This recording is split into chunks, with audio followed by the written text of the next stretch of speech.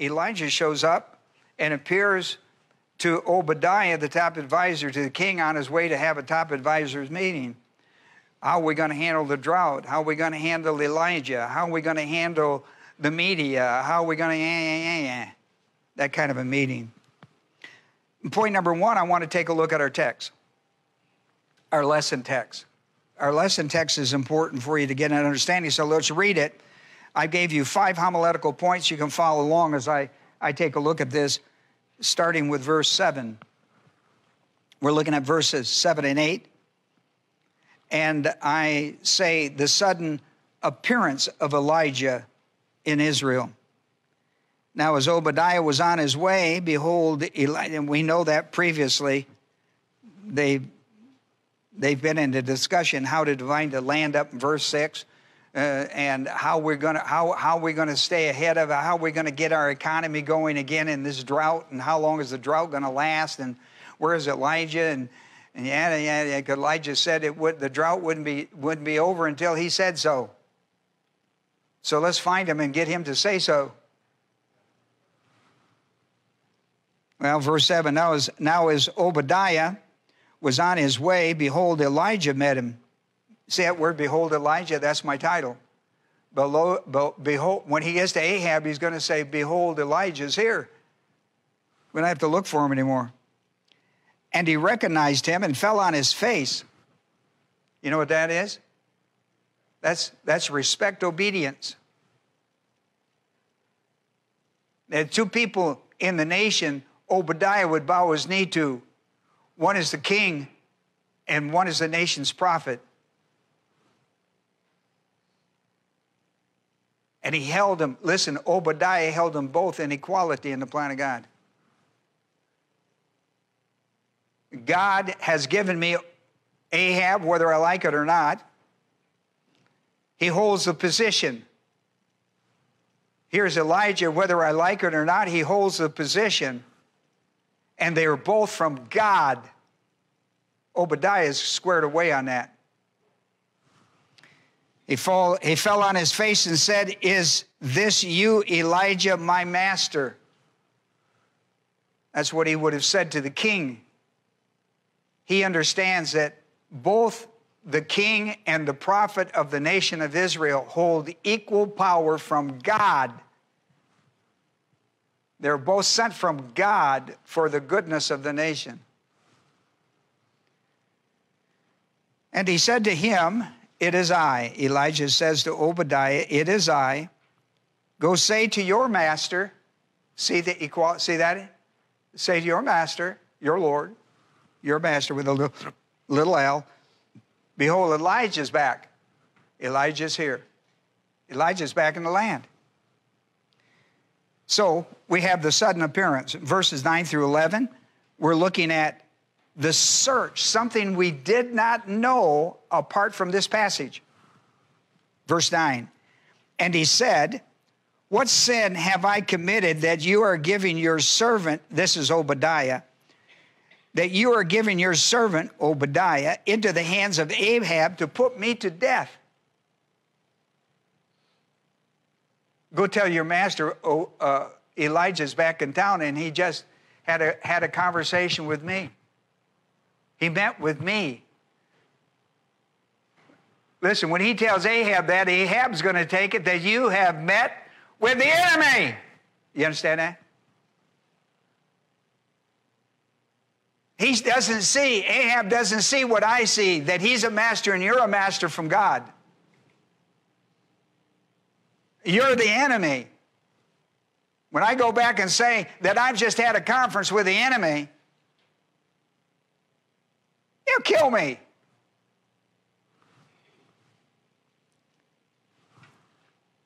That's a tough position to hold for a while, isn't it? How would you like that job? Huh? If you get on the wrong side of your boss, he'd kill you, not get rid of you, not cut your pay, cut your throat.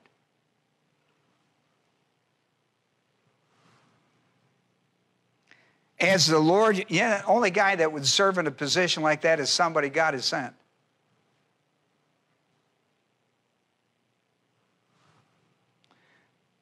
Well, now watch verse 10.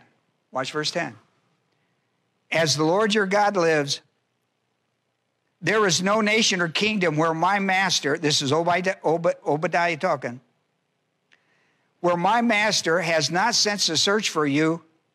And when they said he is not here, he made that kingdom or nation swear that they would, that they could not find you. He held them accountable. I'll whack you if you don't. Think about that. They've hunted. They have hunted. They've searched, quote, high and low and can't find him. Every nation surrounding them, they have put the notice out them, I want this man, dead or alive, and I'm going to hold you accountable if I find that he was there and you hit him. I will send a powerful force against you. And Ahab had a powerful military force, by the way. We'll see that later in warfare. And now, he continues, Obadiah, and now you are saying, go say to your master, behold, Elijah's here.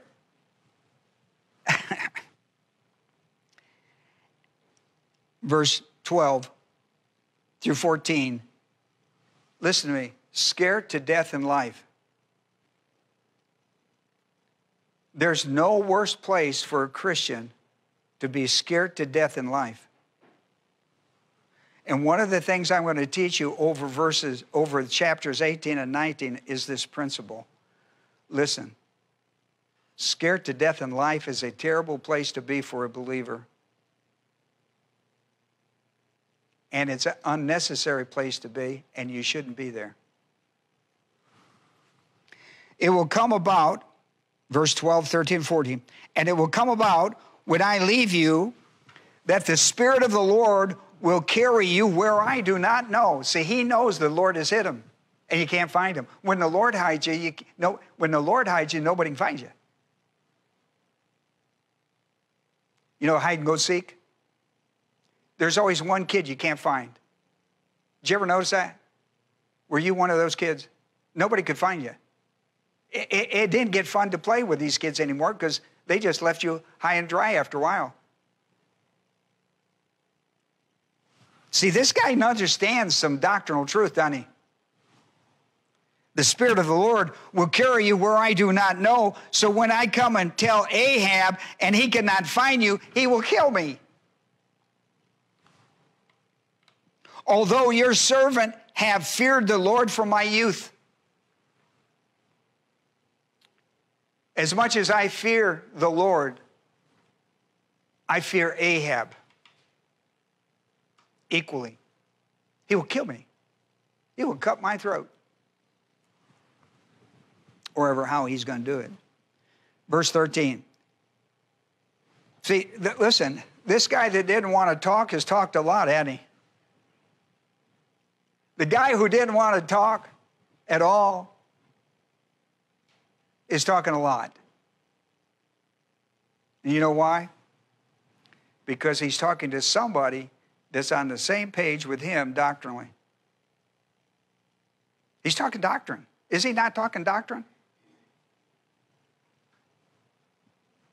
The Spirit of God will take you and hide you again. Now I'm going to go tell him I've seen you. Because you tell me I got to tell him, I got to tell him. When I tell him, and he can't find you,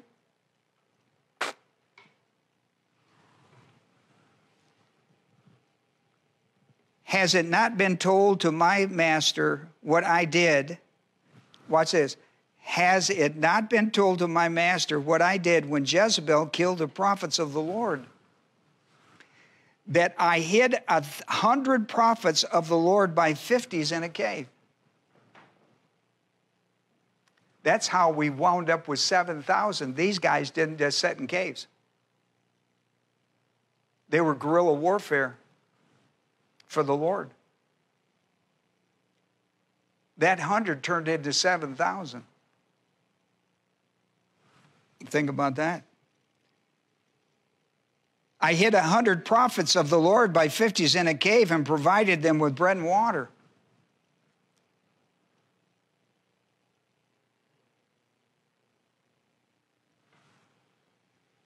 And now you are saying, go say to your master, behold, Elijah's here? He will kill me.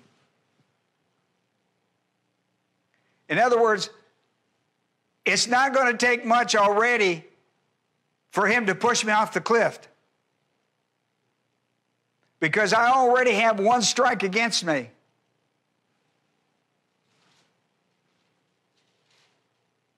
He won't give me another break.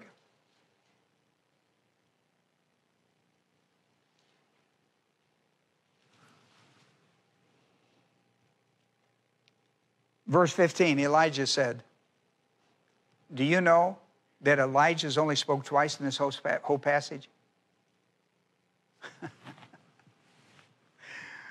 This is really important because, you know, we preachers like talk, especially if it's about our subject matter, like most people. You know, when somebody hits the topic you really love, you open up. Otherwise, you know, you can sleep and listen to other people talk. Elijah's only spoke twice. You know who's carried the whole conversation? Obadiah. Obadiah's carried this whole conversation. Verse 15, Elijah said, as the Lord of hosts, the Lord of armies. That's a big deal. As the Lord of hosts lives, before whom I stand, I will surely show myself to him today. I will meet with him today, with or without you.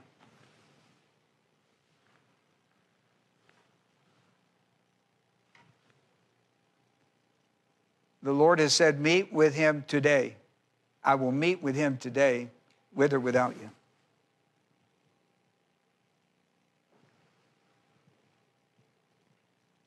And it came about.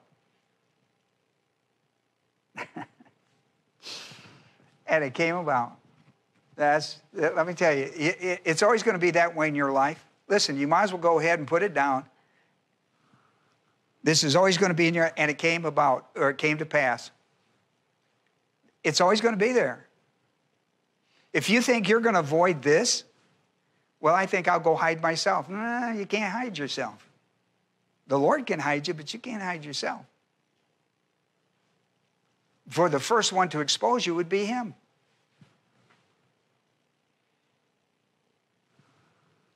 And it came about, or it came to pass. There's always a time when it hits the fan, when all this comes together and it has to be dealt with. And it came to pass when Ahab saw Elijah that Ahab said to him, is this you, you troubler of Israel?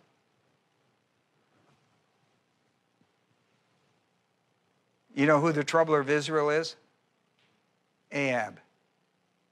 To allow idolatry in the nation that God redeemed with the blood of his son, prophetically.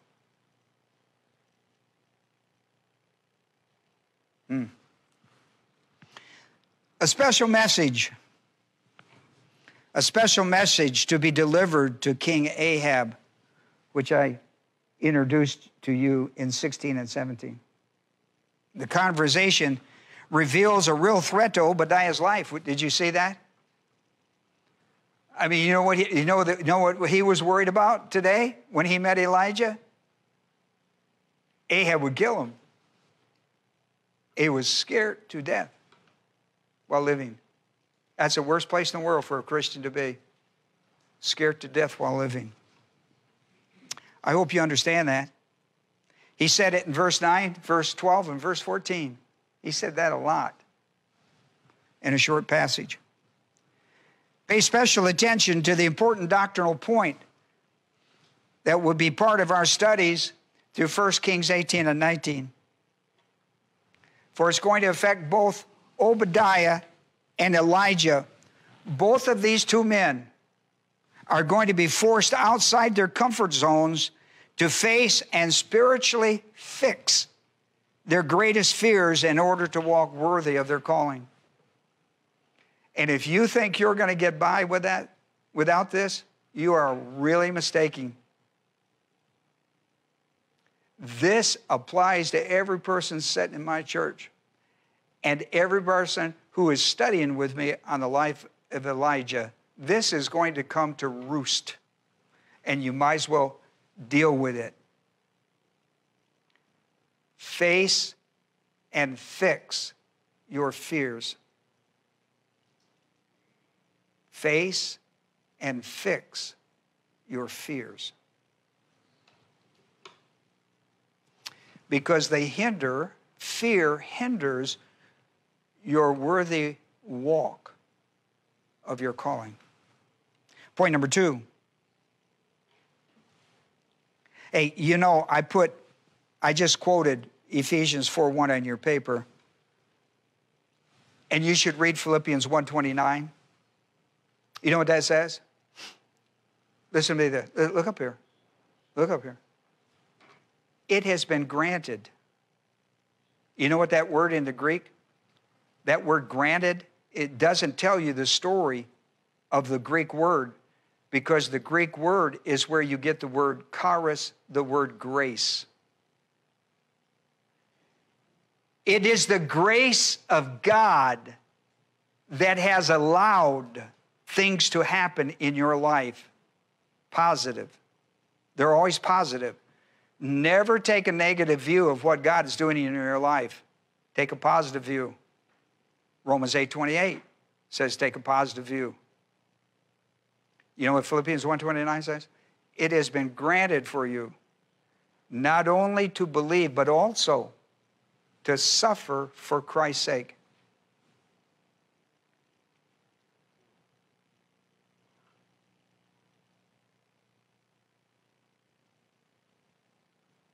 Have you believed the gospel of Christ, that he died for your sins, was buried and raised from the dead the third day to give you life everlasting? Have you believed that? Do you believe that? Then guess what's next for you? Guess what's next? What's next? It has been granted by God's grace, not only for you to be saved, Ephesians 2:8-9, for by grace are you saved. Not only logistical grace, that grace will take care of every need that you have, according to his riches. That you will grow by grace, you will also suffer by grace. You will die by grace, and you will pass into the next life by God's grace. 6 stages of God's grace that you're familiar with. This is suffering grace. The word granted means God's grace for suffering. God's grace for you to believe. It's been granted by God's grace for you to believe and to suffer for Christ's sake. Not just to suffer, but to suffer for his sake. We call that undeserved suffering in the Christian life. And listen, has it been granted for you to go through it? Yes. You know why? Because you live in the devil's world, and this is a way to glorify God in the most magnificent way to other people who would not pay attention to God, that touch your life, and they see you. And they see the grace of God ministering through your life, through suffering that's undeserved in your life. And it touches them in a special way. A spiritual awakening.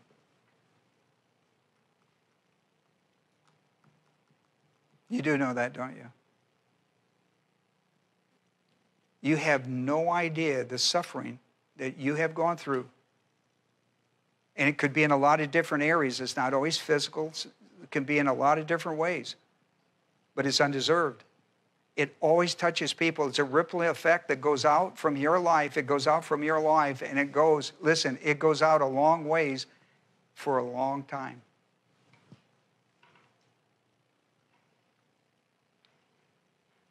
Please know that.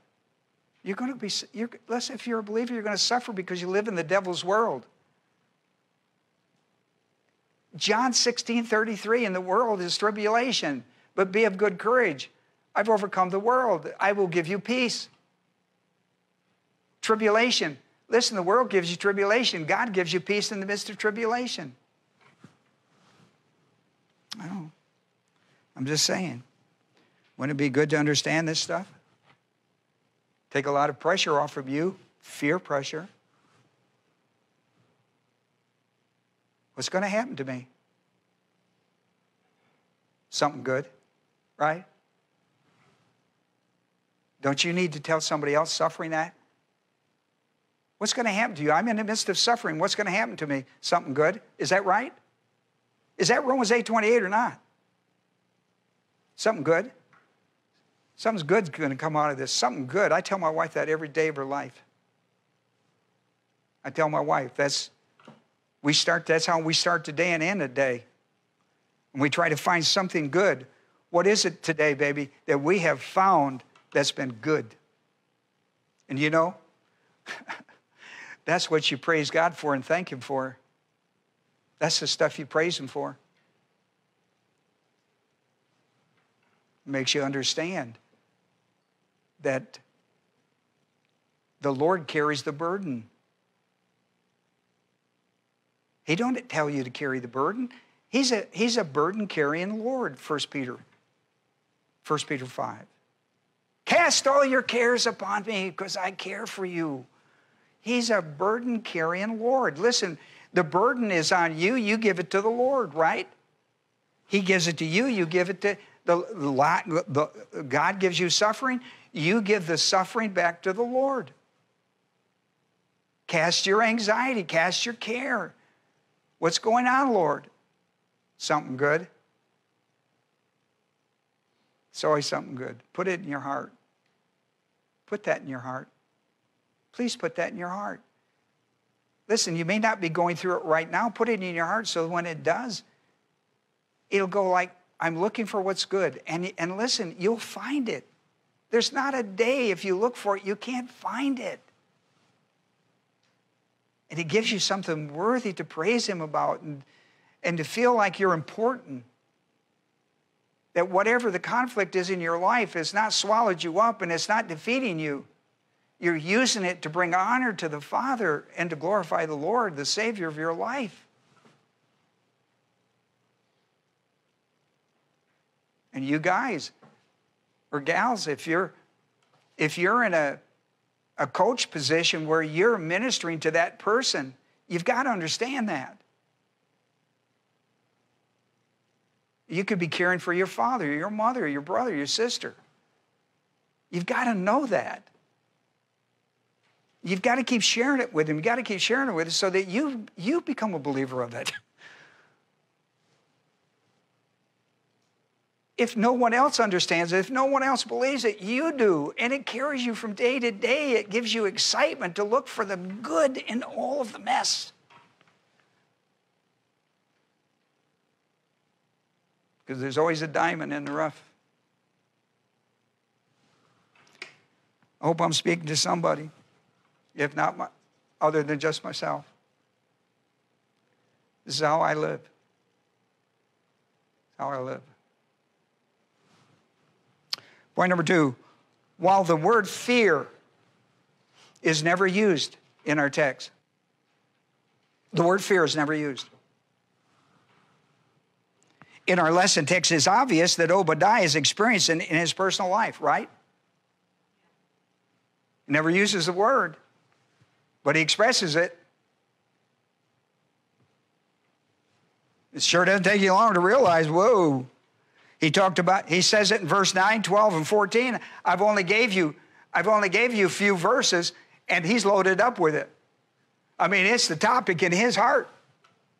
It's carrying the conversation. So that's what fear does to you. It carries your day. The last person you want to carry, listen, you know what carries your life day to day to day to day? Listen to me. It's not fear, it's faith. 1 John 5:4, faith is the victory that overcomes the world. Fear comes from the world. Old man fear. New man fear comes from God. What Obadiah fears is based on a false assumption because it has not happened. What he's afraid of has not happened, has it? So his fear is based on a false assumption. Remember, a false assumption leads to a false expectation that leads to a false interpretation that leads to a false application. It's in his life. It will be in yours if you follow that system. We learned that from the book of Job. Thank you. Somebody listened. There are two sources for fear in a believer's life. One is Satan. We call it old man cosmos diabolicus thinking. And the other fear comes from God. We call it new man divine viewpoint thinking. It's a positive. The devil's fear is negative, and God's fear is positive. For example, Satan promotes fear, old man fear, worldly fear. Therefore, since children share, here's Hebrews 2:14. Since children share in flesh and blood, he himself, Jesus Christ, likewise also partook of the same flesh and blood, that through death he might render powerless him, the devil, who had the power of death, that is the devil. You say to me, Ron, do you have an example of that in the Bible? Yep. Yeah, really early too in the Bible. The 4th chapter of Genesis, which John quotes in 1 John 3:12. Cain murdered Abel because Satan promoted Cain to kill Abel because Abel was the messianic son.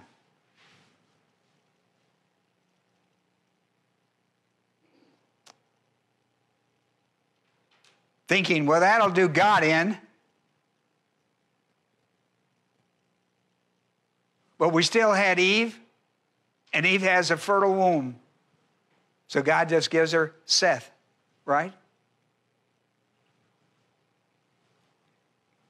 The devil always thinks he can beat God at any given point with some dummy. Well, 2 Corinthians 4:3 and 4 would be good for you to read as well. How Satan tries to blind the minds of the unbelieving ones. But don't miss the point that Jesus Christ came and suffered death on the cross to render powerless the devil's fear over man. Did you get that? You didn't get it. How many times do I have to read this, William? 10 times. That's all right. You need to read it 10 times till you learn that. The death of Christ on the cross rendered powerless the devil's hold of death over life. Because Christ gives us eternal life. Death has no power over it.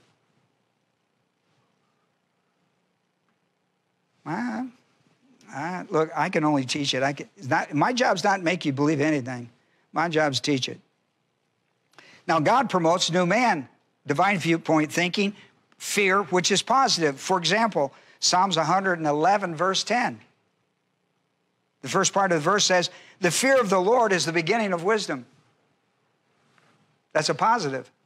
The fear that God has, the fear that God puts in your heart, leads you to positive stuff. We call it a respectful reverence for God. A respectful reverence for God. Fear. It's a positive in your life. It always leads you to something wonderful that God is trying to show you and clear up in your life. Here's one I love. I love this Psalms 23:4. I love this thing. I mean, God punches me on that thing all the time. And it's hardly a funeral I go to that I don't think I ought to preach at. Sometimes I don't because the Holy Spirit says no, but my heart wants to because I love this verse. Listen to what it says. I love the whole thing, but especially this verse. Even though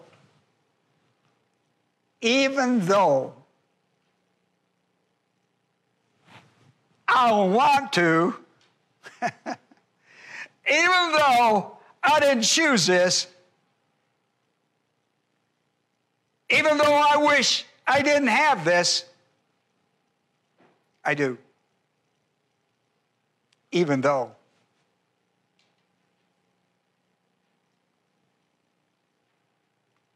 How about that? Even though. Even though I walk through the valley of the shadow of death. Boy, that's up close and personal.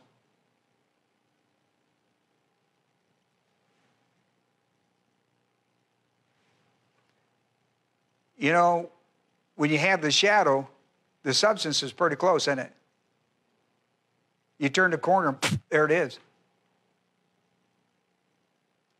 When you have the shadow, the substance is pretty close.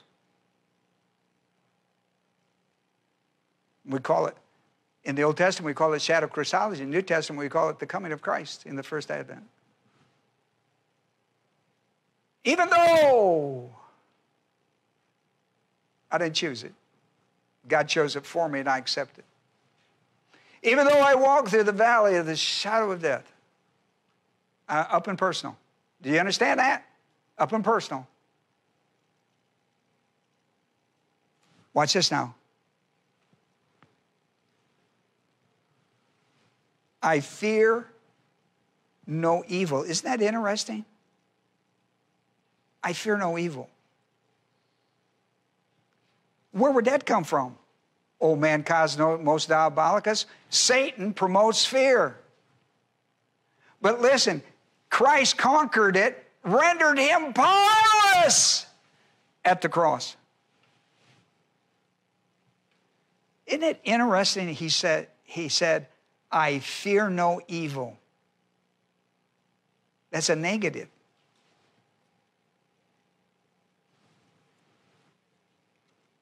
I fear no evil. You know why? Because he's walking with God.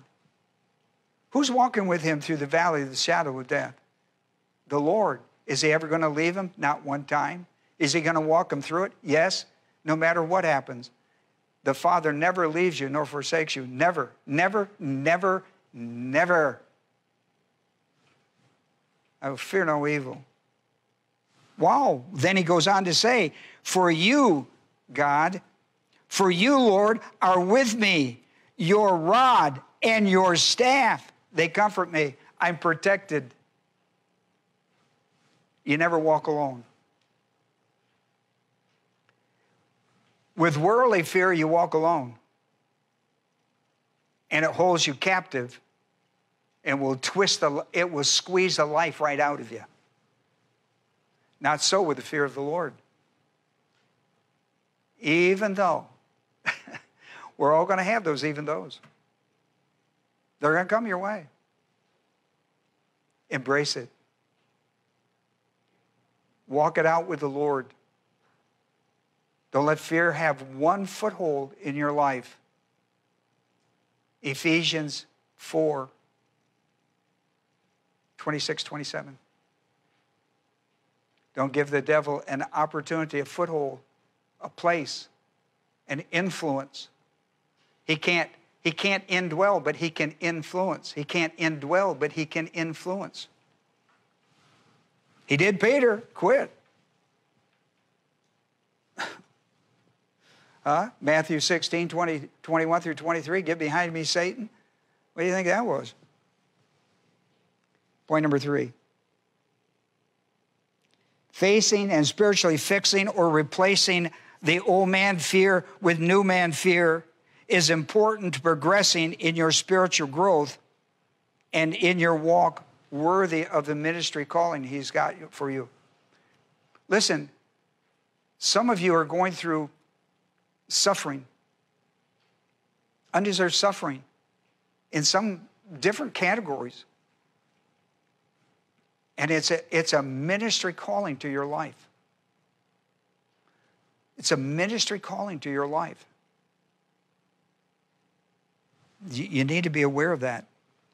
It's as much a calling as mine. Fear can be, listen, cosmic fear can be paralyzing. I've seen people paralyzed by it. Have you not? I'm talking about emotionally. Just absolutely emotionally paralyzed by fear.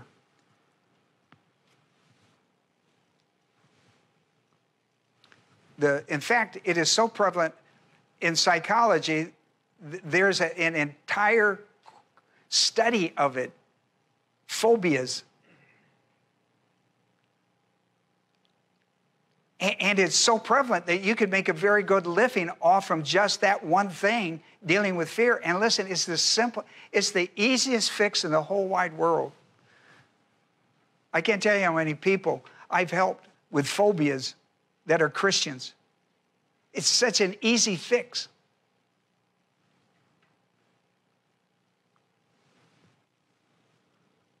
If you got phobias, you ought to come see me. Listen to Proverbs 3:25, 26. Do not be afraid of sudden fear. And you know, you go to the doctor, you had this little cough, and all of a sudden they give you got yanga-ganga. And there's no cure for it. Here we are. We're in yanga-ganga. You know, there's no cure for it. What you going to do with it? What you going to do with it? That's sudden fear. What you going to do with it? Give it to the Lord, are you not? Are you not going to give it to the Lord? Give it to the Lord. Cast all your cares upon him because he cares about it. He cares for your cares. He cares for your cares. I mean, who else? There's nobody cares like he cares for your cares. Nobody's crawled on a cross and died for the sins of the humanity. My. Do not be afraid of sudden fear, nor of the onslaught, in other words, the threat of the wicked when it comes, for the Lord will be your confidence and will keep your foot from being caught. What would that be? That's 2 Timothy 2:26. The snare of the devil, held captive to do what? Do his will. I think I put that down there. Did I put down? Yeah, in fact, I wrote it out. That they may come to their senses, escape from the snare of the devil, having been held captive by him to do his will. Both Obadiah and Elijah will be forced. Don't let him force you out. Just willingly salute him and move, right? Don't make him force you out to do something good for your life. But listen, both Obadiah and Elijah would be forced out of their comfort zones to face the reality of old man fears. Elijah has done really good up to now until Jezebel gets after him.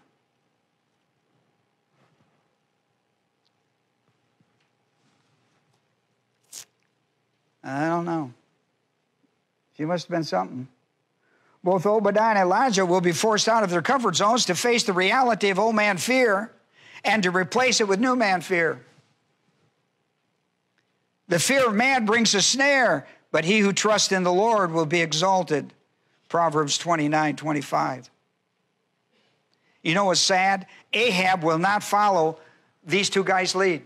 Let me tell you, Obadiah and Elijah have been sent by God to key positions in the nation to lead a spiritual awakening. They need one more guy, and that's the king. God has placed 3 guys in the nation to lead a spiritual revival, bring a spiritual awakening. The king, top advisor, Obadiah, and Elijah. And Ahab won't go along. He has secondary negative volition. Once again, Elijah is going to tell him, get rid of idolatry and return to God. Give God his rightful place in the priest nation of Israel. Listen to me. Let me speak to the church a moment. Let me speak to the church a moment. When you read the 7 churches of Asia Minor in Revelation 2 and 3, he tells you a couple of things in there that's really important for us. All of those are local churches. They all have local names. They're all local churches. And you know what he tells them? He tells them that if you want to go your own way and not go my way,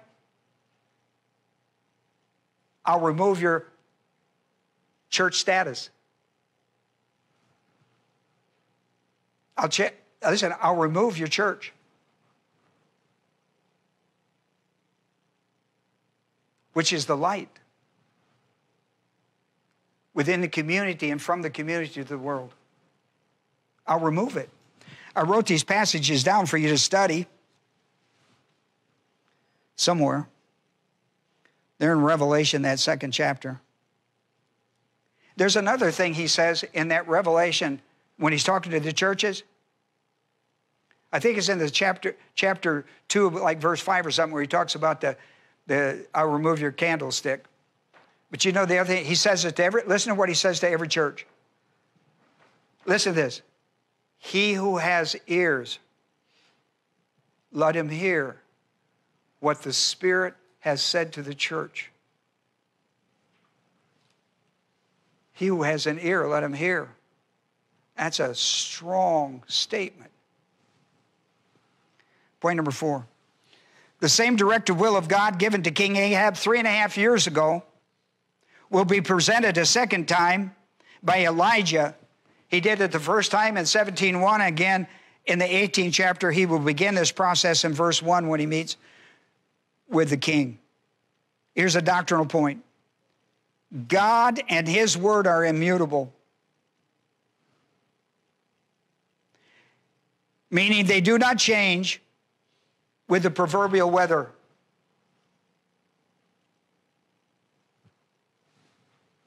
You need to know that. Hebrews 6:18, 13:8, and James 1:17. You know why? Listen to me. You need to understand that God is long-suffering. Long-suffering with us. Think about that. For a positive end. That all would come to salvation. That none would perish. Positive end. So it is with us.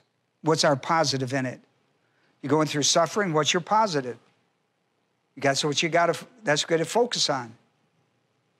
The directive will of God is presented. When it's presented to positive volition and negative volition. When God tells me to preach a sermon, it doesn't matter whether I got positive volition or negative volition in the church. Doesn't matter. I present it, and then the Holy Spirit attaches either to it, either drives it either forward in positive volition or in negative volition. I never think about it. I'm a positive guy, so I'm always going to try to push the positive. That's just who I am. But listen, when Elijah presents it to the king, his job is not whether Elijah believes it, accepts it, or what he does with it. I'm just delivering the mail. I'm just telling you what God told me to tell you. What you do is between you and God. It is presented to those with positive volition who God desires to use in moving the plan of God forward in biblical history. In other words, part of a bigger picture. 2 Timothy 3:16 and 17.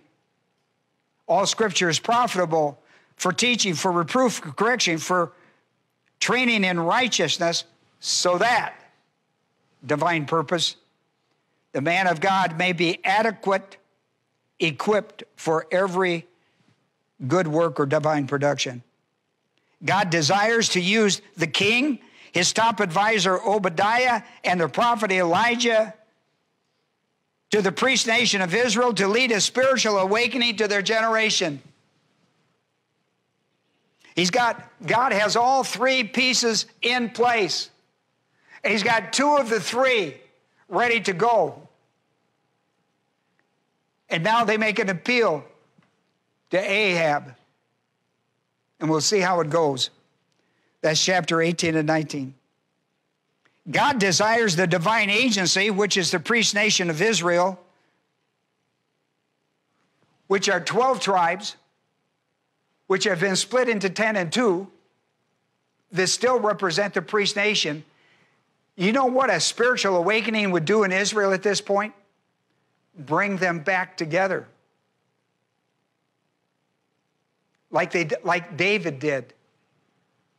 Bring them into one unified mind for God.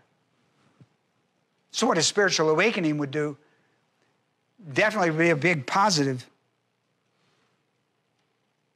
the divine agency, the priest nation of Israel, are to be good custodians of the Word of God in evangelism. Today it is the church, the body of believers called the Church of Jesus Christ, who are ambassadors. We are that today. And this virus is to bring a spiritual awakening, both individually and collectively in the church. The church is what's made America, America. It's written, the Word of God is all over our Constitution. That's why people are trying to get rid of it. The Word of God is all over our Constitution. We took a pagan nation and brought them to the promised land. A civilization of people who were pagans and heathens, who were going to die and go to hell. And God brought the gospel through the Reformation, brought the gospel and the Word of God to the shores of America. And the early settlers were faithful. It's our turn.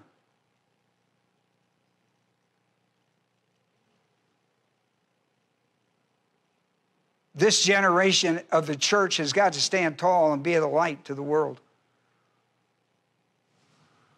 We have got to come out of this with a positive awakening, a spiritual awakening. 186 countries or more are waiting on America, which is waiting on the church of Jesus Christ. And we're sound asleep at the wheel and the world's under it. That's my opinion. I hope I am wrong. God desires the church to be the light to the world, whether the nation appreciates it or hates it. And I gave you scripture. And boy, we better be faithful. We better be faithful, or the church will be moved from America to someplace else. But the church of Jesus Christ will be moved from America to some other place in the world until the second coming of Christ. I'm afraid the church is asleep at the wheel and the world's under it. Let us pray. Our Heavenly Father, I pray today the Holy Spirit would minister the truth of the Word of God to our souls. Behold, Elijah's back. That should be a good thing. But it isn't. Obadiah is scared to death. What will Ahab do? God has two of the three necessary for a spiritual awakening. What will happen? When Elijah, this very day, confronts Ahab, as we come back next week, we'll see. We'll see what happens. We'll see what happens when you toy with God. This is not time for the church to shut down. It's time for the church to be open, to carry the message. Christ is alive. The church is alive. The fact that they call us non-essentials, Father, just irritates me so bad I can't stand it. But maybe they're right. Maybe we've allowed ourselves to be non-essential. Non-essential as custodians of evangelism. Non-essentials as categorical truth, taught to release men and women from the bondage of Satan. Encourage our hearts, Father. Give us a lead position in our own church. Encourage our hearts. People going through some really tough, undeserved suffering. I want them to find the good in it. They got to look for it. The devil lies to them every day, and the world lies to them every day, and they've got friends that lie to them every day, like the friends of Job, who came to him with their Bibles open and lied to him every day about his suffering. Is there no one that can open their Bible and show the truth? Encourage our hearts, Father, in Jesus' name. Amen.